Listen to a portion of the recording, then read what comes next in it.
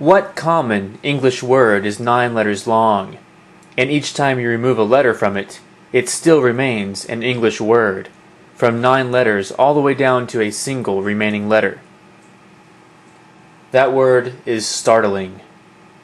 You'll notice that if you remove the L, you are left with starting. Then, if you remove the T here, you are left with staring. Then, if you remove the A, you are left with string. Next, if you remove the R, you have sting. Then, if you remove the T, you have sing. Remove the G, you have sin. Remove the S, in. Now if you remove the N, you're left with I. All of those are English words.